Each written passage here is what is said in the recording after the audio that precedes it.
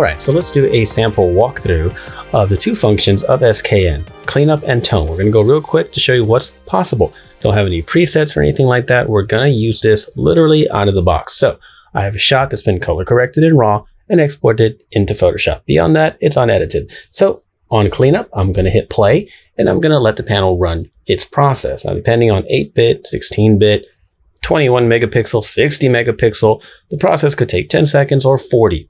But once it's done, we have flexibility, okay? So now that's already been done.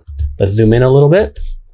We have various options here. We have the overall opacity, of course, so we can change how strong the effect is. We have the smoothing effect that we can increase or decrease. But really where things get exciting, and this is where I'm going to leave it at 100% for now to show you the full smoothing amount, is these reprocessing layers that we have here. So the smoothing intensity, I can choose a stronger intensity, and it doesn't just change opacity, it reprocesses the smoothing effect, or a lower intensity. It reprocesses the smoothing effect. And over time, as you play with it, you'll start to get a feel for how these are different. So sometimes more is not always more, less is not always less. It has to do a lot with the nature of your shot. Play around the different smoothing intensities. Every time it reprocesses, you're getting a whole new sort of, we call it data, but you get a whole new set of pixels to see how they're looking. We'll zoom in just a little bit more. And now we're going to play with the secondary smoothing, because let's say you have it, it's kind of smooth, but you want to really smooth it out. You can pull that up and it really creates an extra soft smooth. This is too much, way too much. But between the smoothing intensity, the smoothing amount, and the secondary smoothing, you can then couple it with a texture recovery radius. So let's turn that up a little bit or a lot to show you there's a lot of texture.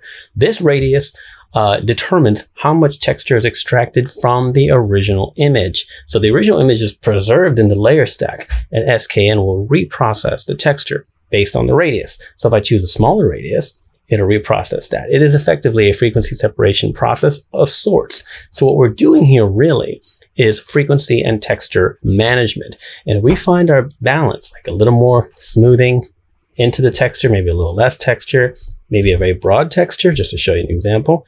Here's a tight texture, very tight. And if I turn that up high, you can see it's all looking fake and terrible. But when you find the balance, when you come in and go, how about that much with a little less texture recovery, not quite that much secondary smoothing, maybe I'm going to blur a little bit less, a little bit more on there. I can see where it is on and off. I'm going to add a little bit of contrast now, which is right here available to me. This is for my, a lot of times when you do automatic skin smoothing like this, contrast is something you lose kind of quick. So this brings some of that back. I can also brighten and darken a little bit if I feel like it's not quite right. Excellent. That's looking pretty good. And then I have the hue balancer.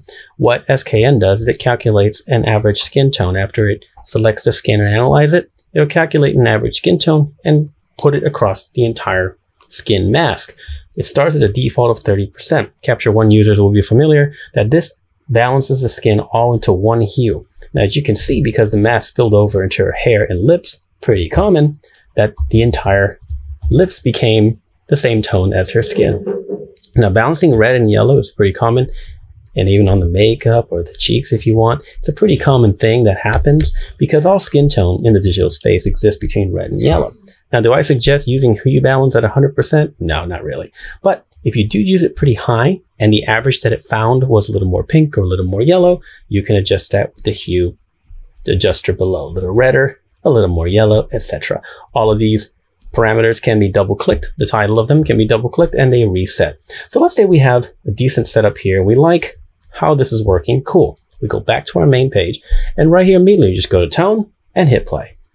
It's going to run the process using the mask that we already modified. It found an automatic mask, but then we modified it by removing, I masked out the lips, etc., etc. So it pulls that mask. It knows you modified it, so it keeps it. Now on the main page, we were just on grade, but on the main section, if you will, of tone, now we have a lot of different options here. Apart from the main overall opacity, we have a general desaturation, which can be very, very powerful. An overall hue shift, in case you need to modify that. It's a corrective procedure more than a creative one.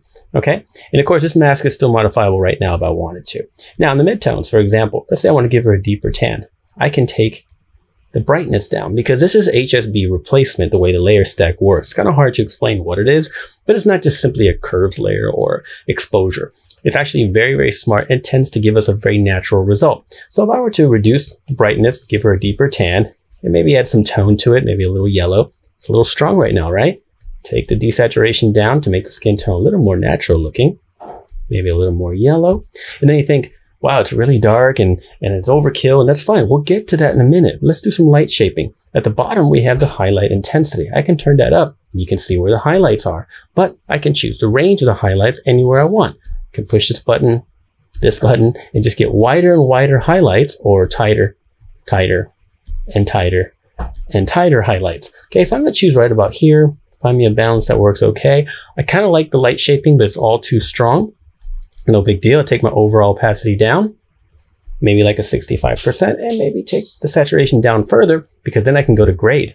And I can choose one of 25 different sort of gradient maps that give it a color wash, if you will. It's not really to replace the color. We've already chosen our main core tones, whether we use mid-range or shadows. Like I didn't show you that, but I can put some reds into the shadows, make it more red if I want, etc. Make it a little darker. And then here I can come and add a grade.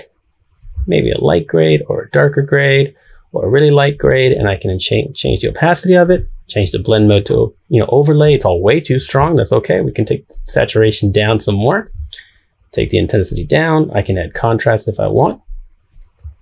Feel like it's maybe a little more yellow, a little more desaturation, and not quite as intense. It went from that to that. Now we have some cool light shaping and some toning across our clean skin. But now I'm going to zoom in again to show you some of our cleaning process. Let's say that we decide we like the toning, but the skin texture we need to change. Okay, so we turn that folder off temporarily. Because we use the HSB replacement, we have to reprocess pixels on that. So we're going to leave that information alone for now. It's still there. We go to cleanup, come back to our main cleanup page, and go to our advanced button in the bottom right to get all these options up. Then we can take the texture recovery down even further, increase the smoothing, because that's what I want, and a little more intensity on the smoothing as well. Something like this, that'll work. I'm going to reduce the contrast. Okay, cool. Now I've changed it, but when I turn on tone, it doesn't reflect that. Until I go to tone again when I'm selected on the folder and choose reprocess. Now it'll pull the data from below and bring it up, still preserving all your tone settings. See that? So we can constantly play back and forth from an original image like this to this. And of course, everything's adjustable constantly, which is the party piece of this panel. You can constantly adjust things. So I can just take the overall opacity down there if I really, really want. And again, if I need to change something on the cleanup side, turn off tone, go to cleanup, come back here. Let's take the smoothing down and the overall opacity down. Go back to tone, turn it back on, reprocess. Brings that data back up. There you go. It's a very subtle change there. Okay, so we went from this to this. And that's just a natural sort of result, as opposed to something where we deepen the skin a lot or brighten the skin a lot or do some heavy grading on the skin if we really want.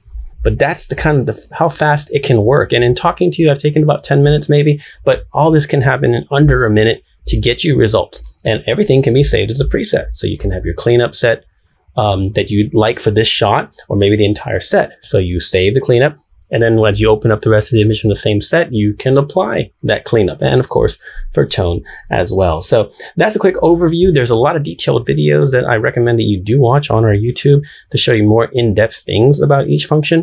But that's kind of the overview of what you can do with SKN, and very, very quickly. Unless you're trying to do something very, very specific with cleanup, for the most part, the automatic cleanup functions of SKN can give me an edit that I like in 90 seconds. Now, tone, on the other hand, can be used for so much. Even if I do a manual cleanup edit, dodging and burning and manual frequency separation and all these specific details because I want a specific look, toning is still very useful to me. So that's why we say it's two panels in one. You don't have to use tone, you don't have to use cleanup, but you can definitely use both as well.